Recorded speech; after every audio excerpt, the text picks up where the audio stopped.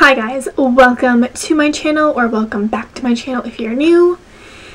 So I today wanted to share an experience I had with a certain piercing that I got. I got my nipple pierced. I am going to share with you the process, the pain, aftercare, questions, and a little jewelry haul. The thing that I like about this piercing is the fact that it's kind of like my little secret. No one really knows about it. Well, I mean, now you know, but still, like, people don't really know. And then it's something that's super sexy with the story a little bit. So my friend was getting hers done. She lives in Alberta currently, and she came down here for vacation to see her family and friends, and before she left she was like, hey, she's like, I'm gonna get my nipple pierced, you should come. I was like, yeah, I'll come, like, I'll come support you and everything. I got it done for me, not my boyfriend, not my friend, nothing like that. It was just a lot easier going with someone that also wanted to get it done. So you're probably thinking, well, but why? Like, why not? It's my answer. Why not?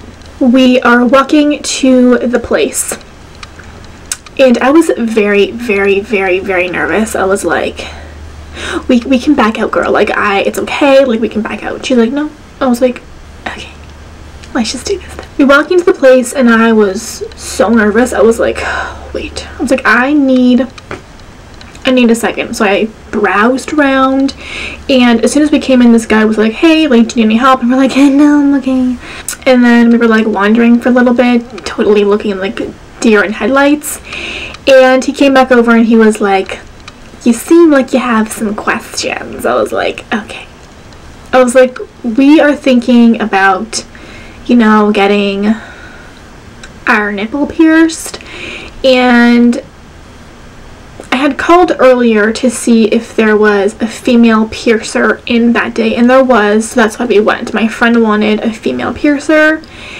So kind of talking to this guy, I was like, I don't want to tell you, okay? So I told him, and he's like, oh yeah, sure, no problem, let me get so-and-so. And I was like, oh, that was a lot easier than I thought. I don't know why I was so worried about telling him what I wanted. Also, before this, I knew for about 2 weeks that we were going to do this. I had done so much research. I researched different places. I researched, which maybe I shouldn't have, people's experiences with pain and things like that. My main concern was really the pain. I was like, oh god, like, is this, like, am I gonna die? Like, am I gonna pass out and die? I was definitely very, very anxious, and my adrenaline was going. So from the time that we signed the papers to leaving the building, it was probably 20 minutes for the two of us. We signed the papers, and then she went first, and it honestly took under 5 minutes, I think, by the time they cleaned it and pierced it. She asked us what side, she asked us how we wanted it. You could get it horizontally, vertically, or diagonally. We got ours both horizontally. That's usually like the classic way to get it. She cleaned the nip and around the nip, and I told her that I wanted it done horizontally. I also asked her what gauge size they were using. I think that's important. Standard is 14 gauge, so I just wanted to make sure that I was getting a 14 gauge because most jewelry is 14 gauge. And then she measures it. She asks you to stand straight with your head up, and she puts 2 little dots on the side, and you look at it and you say yay or nay. I'm sure people have some questions about like how they get your nipple hard, essentially. So when they are cleaning, they're also kind of like tugging and rotating and things like that, just because they need to clean the entire area. So with that, the nip's already hard. I laid down, and my friend held my hand, and I let out an, oh my god. It was like a 6.5 out of 10. It was not as bad as I thought it was going to be. For me personally, my belly button hurt a lot more than my nipple did. And again, like I was super anxious. My adrenaline was pumping. So mine didn't really start to hurt until like a half an hour later. I was like, ow, ow. And then she went through the care process. You can buy product at any place that you go to. They should have their own product there. So I did end up buying the mild soap, but they also gave you a free little baggie of salt. I guess I should have brought that here, but I didn't. One thing that I think is important is knowing what bar length you got put in. I knew that everyone's nipples are different. Some people have little nipples, some people have larger nipples, so you need to know the size that you're getting. If it's too long, it can get caught, and if it's too small, it will not be able to like breathe, and it will just be squished, you know? Unfortunately, I had to ask my piercer, hey, what size did you give me? So I know what size to get when I buy jewelry. And currently I have 9/16 in, and once I'm able to change it, I will go down a level, which I think is 3/8 I can go down to. So when they pierce your nipple, they do go one size up for swelling. So now, healing process for me, I'm still healing, obviously. I've only had it for 6 weeks. It's not crusty anymore. It hasn't been crusty since the first week. I did bleed more than my friend did. So after I got it pierced, she gave me some gauze because I was bleeding. So I put the gauze in, and it was just like really gross and nasty. So I ended up going back about 3 hours later and just getting them to clean it up for me. The second day I didn't bleed. The third day there was a little bit of blood, and then I think like the 5th day was some crusting and some blood. I think I've crusted once since then. I also did have bruising on both sides of the nipple. Probably for the first week, and my friend did as well. I don't really know. If you have any other questions about my personal experience, ask them in the description box, but I'm gonna move on to some questions now. I think one of the main questions is about breastfeeding for women. You're still able to breastfeed. It's not any different. I would personally suggest taking the jewelry out and breastfeeding, and then putting your jewelry back in so that your baby doesn't swallow your jewelry. Where should I have my nipples pierced? Should be literally right through the nipple, not the areola. It should be right through the nipple, and you can again have it done horizontally, diagonally, or vertically. The most common is horizontally. What can I expect in terms of nipple piercing pain? Everyone is different. There are a lot of nerve endings in your nipples. When I read online, a lot of people said it was really painful, but I think for me, because I read a lot of reviews, it made me think it was going to be a lot worse than it really was, you know? In my personal opinion, my belly button hurt more than my nipple. Can I have my nipples pierced if they're inverted or unusually shaped? If you have a nipple, you can get it pierced. It doesn't matter if it's inverted or not. It might take a little bit more time, but you can still get them pierced. Should I have to ask to have my nipples pierced at a certain gauge, needle, and starter jewelry?